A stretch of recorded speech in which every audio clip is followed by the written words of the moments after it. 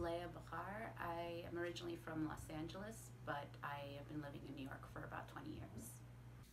My name is Monica Al Limite, and I am a company member of Al Limite Collective, and I live in Brooklyn, New York. My name is Dennis Lee. I'm originally from Taiwan, but right now I'm New York based, and I represent one of the members in Al Limite Collective. We are also a collective based in the United States. Al Limite Collective is an experimental theater collective that does work based on social and political issues, very much in the realm of ritualistic theater as well. The company's practice is very much rooted in experimental theater, in ritual, in activism. We tend to work a lot with the community. We tend to also work a lot with poetry, different types of art, and we also work with people that are non-performers so that we make art accessible to everybody, as well as creating with other artists. So with Al Limite Collective, we work a lot with frontline communities. We work in the streets, we work in public spaces, we make theatrical disruptions and rituals. We really want to co-create with communities. So we work a lot with refugee and immigrant communities. We work in other countries, in Brazil and Mexico and Greece, at the border in Mexico. And we're working to create theater that immediately responds to an immediate social issue, injustice, or to work towards liberation for each person we create with. The Al Limite creation, it's more like a multidiscipline company. We utilize video art, audio art, and live performances, playing in the form of ritual or a form of happening. The company tends to have a lot of discussions, so out of the discussions where we feel that the topic is very much a topic that we all gravitate towards or care about, out of there comes the initiation of a project or the initiation of an idea of how to move forward, a story, a sentence, a plot line, anything that we gravitate towards as a group. We start from that format and then we build on top of it. So we do a lot of physical work as well to kind of physically interpret what we're talking about, and we also do a lot of different research and work together to co-create shows and experiences that we feel are important to us and to society at this moment. Our process is very much involved through a workshop model. We like to do intensives to use physical theater tools, and a lot from what we've learned and done together, because all of us came from the living theater previously, and then we created this new company out of that. So we use a lot of those devising tools and teach those to communities that we work with, and that's how we start to generate and create new material together based on discussions we have, based on localized issues, and we really try to create horizontally and decentralized, and work in a non-hierarchical structure so that we're all artistic directors in the company, and whoever has ideas will work with those and then create collaboratively. We started by going back to the practices that we already inherited from another company that's called the Living Theater, and we question ourselves, what is the message we're trying to spread it out to the society, and what can we do to the society? And based on that very, very core question, we start developing different art to speak to that. Al Limite, I think, has been brewing for many years, but the company officially started in January 2020, at the dawn of 2020, and we felt the need to sort of break free from the structures that we had already been existing in, and just starting completely new, and bringing together a group of people that were completely diverse from different backgrounds, different countries, and starting to create new work out of a diverse perspective that we hadn't seen in a long time, and we felt that we could represent different cultures, different parts of the world all together.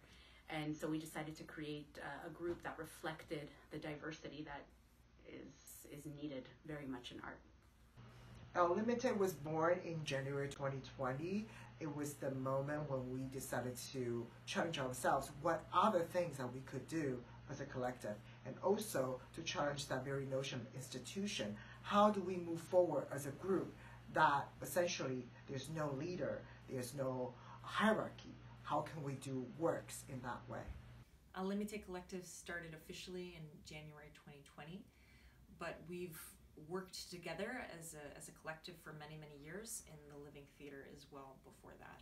We're exhibiting 6 videos that come from our Liminal Archive project. So these 6 videos are just little slices from a much bigger open source project where people submitted their interpretations of a text that we accumulated together after we gave prompts out to people that we knew from all over the world. And so 6 of these videos are 6 different responses that you'll be able to see from a much bigger open source project where people are doing the exact same thing. We are exhibiting 6 videos that we created throughout the pandemic. It's all coming into the same project that's called Liminal Archive. Liminal Archive is a multimedia project play off this ritual that our collective has been doing together, and we want to see if we can archive and document our life experiences for the last year during the pandemic. What are things people were experiencing and are experiencing? So this archive essentially is to keep that period of time in our life together. We're exhibiting at Distance 2021 the Liminal Archive, which is a project that we started just after the pandemic hit in New York City. And since we work a lot internationally, we couldn't continue to do that work. So we wanted to bridge that distance and continue and maintain those connections with people that we work with around the world. So we posed these 3 questions to them, these prompts. This is the end of, this is the beginning of, this is the continuation of. And they all wrote their own responses to this in poetry, in prose, in theater, and then we've collected that and collated that into a larger open source document, which is available for anyone to be inspired by and to create a performance by that. So then we'll have someone write something in Greece, and then someone in Brazil creates something inspired by it, and so it's a continually generative process of this cross collaboration around the world, so that we are documenting and archiving how people are experiencing, especially how artists are experiencing and finding ways creatively to get through the pandemic together.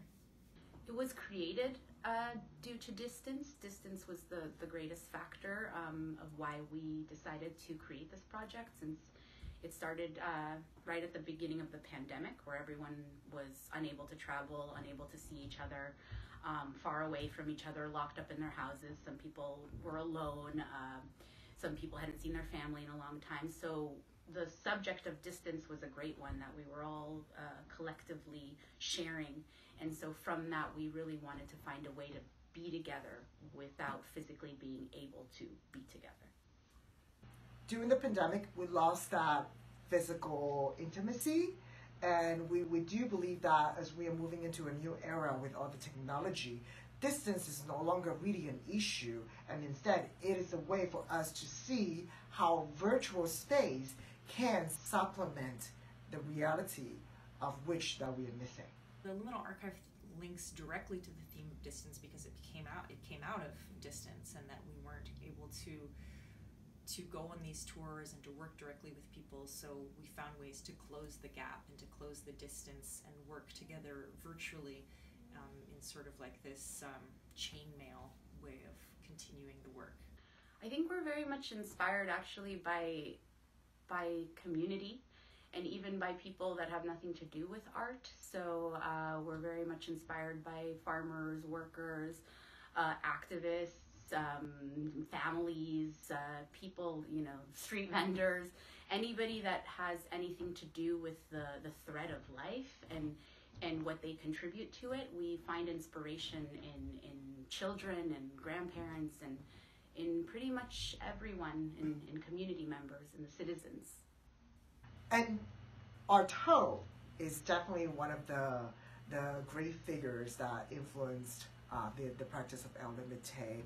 It is that very notion of theater of totality, that everything around us, the environments, the objects, the people, and the spirits that informed us who we are, and we are only to manifest that, to find a way to represent all those things in our practice, so that people, when they come to see our art, they will feel that experience. You can find out more about us on our website, allimitecollective.com, or also on Instagram and Facebook at ALLIMITE COLLECTIV.